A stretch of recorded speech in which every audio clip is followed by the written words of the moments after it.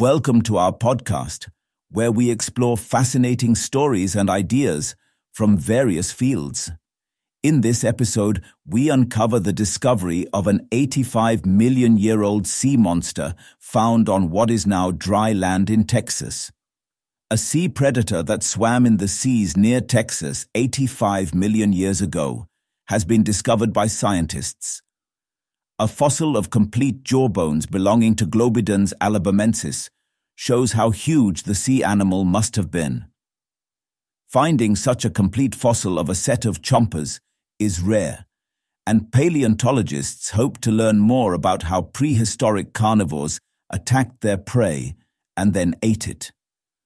Globidens belong to the mosasaur family and were first described in 1912. The latest finding has been described in detail in a paper published in the Journal of Paleontological Sciences. Fossil hunter Courtney Travanini found the fossil in the Ozan Formation, a region of northeastern Texas. She gave it to the scientists who analyzed the bones and to learn the species they belong to. 6 teeth on the left side are still intact, while the right jaw has 12. They are tall and cylindrical, and some of them are as much as 1.5 inches long. The jaw bones were also found to be robust and massive. A carnivorous sea reptile should ideally have serrated, razor-sharp teeth. But previous findings have shown that Globidens have never had them, and instead, mosasaurs relied on a different hunting technique.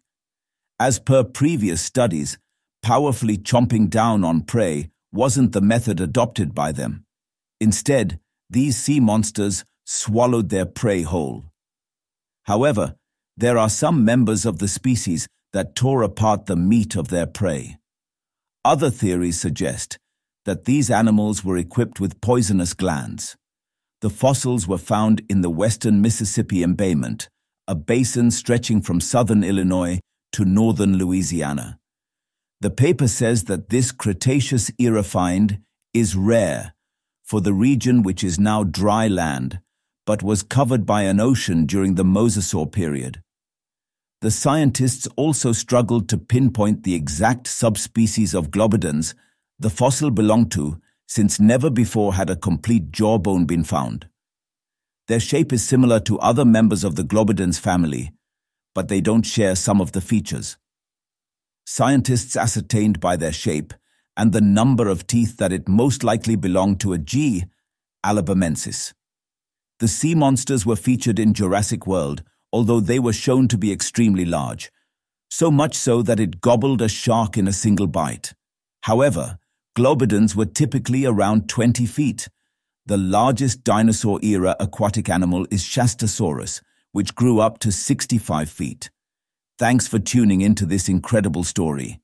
If this episode resonated with you, don't forget to hit the like and subscribe button for more captivating stories to come. Stay tuned.